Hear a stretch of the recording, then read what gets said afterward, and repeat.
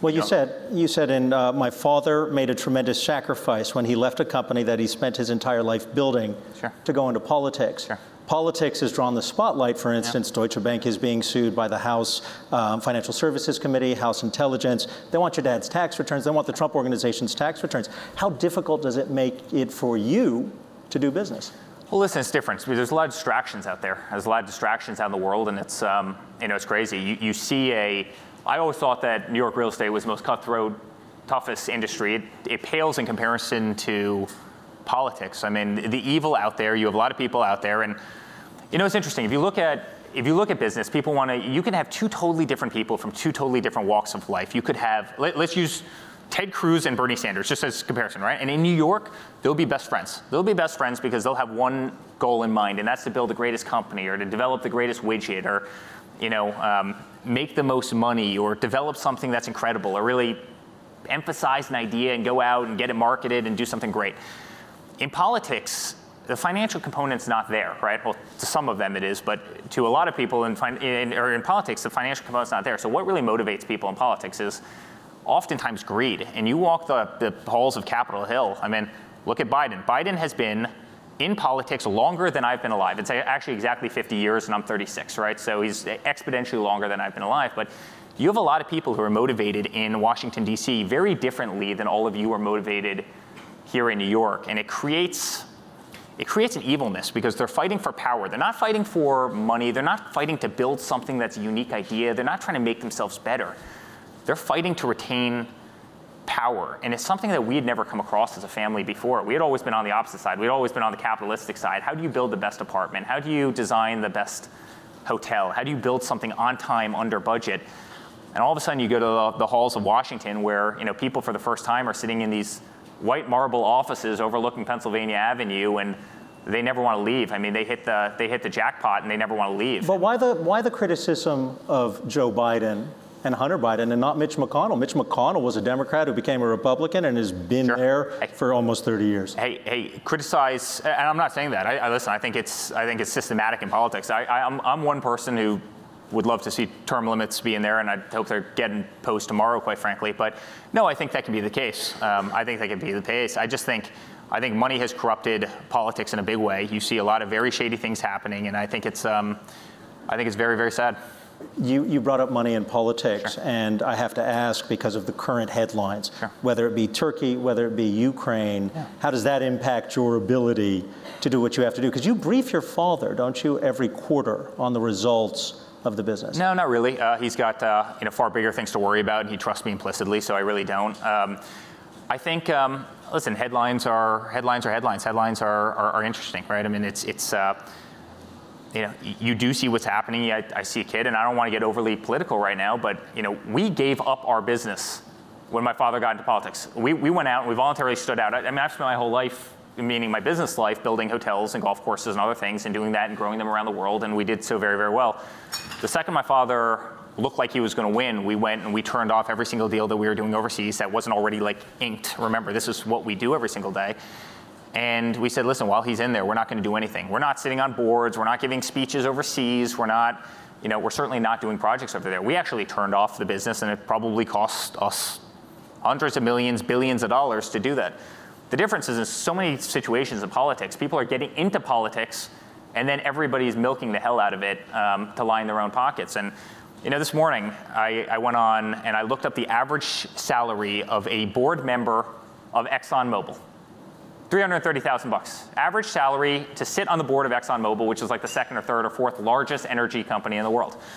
You have Hunter Biden, who made $600,000 a year, $50,000 a month, $600,000 a year to sit on the board of an energy company, a little energy company out of the Ukraine. And what do people really think is happening there? I mean, the average salary, yearly salary in the Ukraine is $1,700 $1,700 a year in the Ukraine.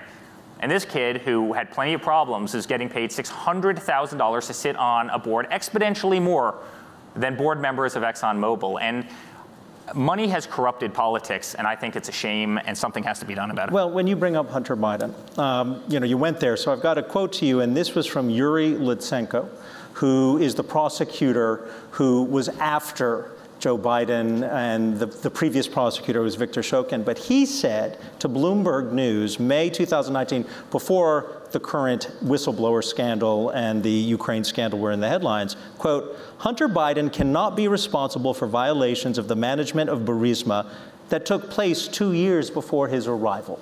So if that's the case, this is the man that Rudy Giuliani is basing his efforts to gin up dirt with Ukraine. If that's the case, that prosecutor says Biden did nothing wrong.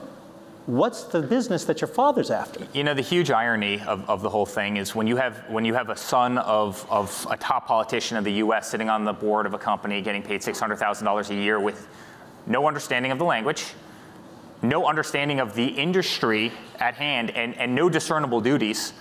I think Americans, I think probably everybody in this room, being in the real world, I think you probably look through it and say, come on, give me a break. You know, something fishy is happening here.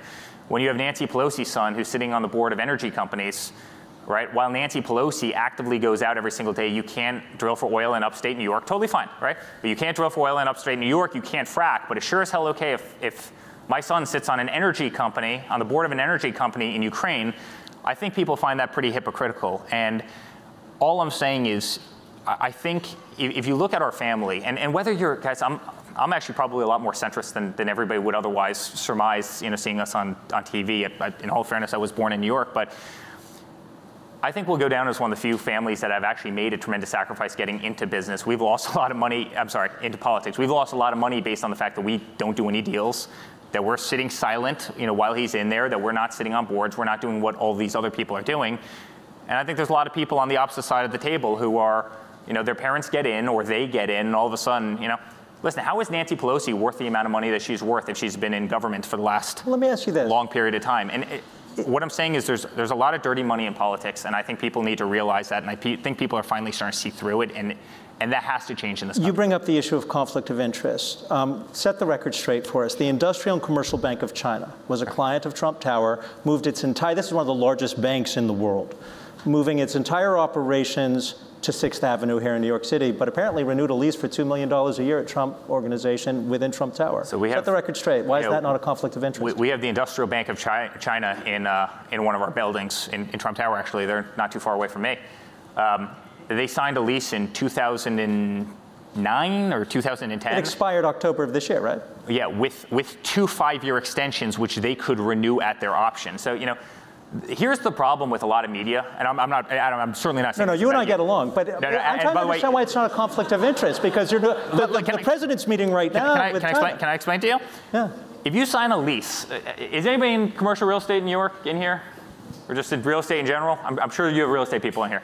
If you sign a lease, say in 2010, and it's a 20-year lease, or say it's a 10-year lease, and it expires this year, but a company has 2 rights to renew at their option, which is like a very standard term in many contracts, right? You have a right to renew. You can't just tell them, you know what, guys? How about this? How about you get out of my...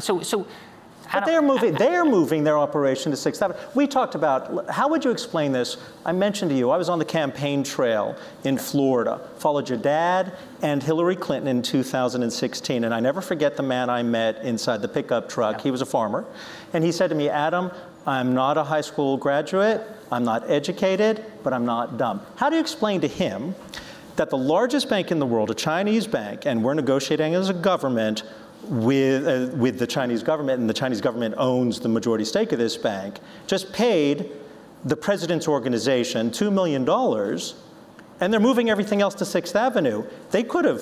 Why would they renew the lease if everything's going to 6th Avenue, if they're not trying to get influence? Well, they're keeping a couple floors. Because they have, Adam, I don't know what else to tell you. If you have an option, I can't kick a tenant out of a building who has a binding lease that was done in 2010. It's actually like an asinine assertion. It's crazy. Like, you couldn't, if you have an apartment lease for 12 months and you decide you want out of it tomorrow and you have 9 months left on that lease, you can't just go up to your landlord and say, congratulations, Mr. Landlord, I no longer want, I'm not going to pay. You know what they do? They come back and they sue you for that. We had a binding lease. That was a long-term lease. When you do office floors, right? You're doing 20-year leases, you're doing 15-year leases, maybe you're doing a 10-year lease, but you have a tenant in a building for a very long time. You can't just throw them out. What am I going to do? Show up in the middle of the night. I'm going to lock their doors and, you know, dear Mr. Tenant, you can no longer go into your. it's an asinine assertion. Hello investors, I'm Zach Guzman. Thank you so much for checking out the Yahoo Finance YouTube channel. Don't forget to click right here to subscribe, and don't forget to check out our live market coverage every day from 9 a.m. to 5 p.m. Eastern Time right here on the Yahoo Finance YouTube channel.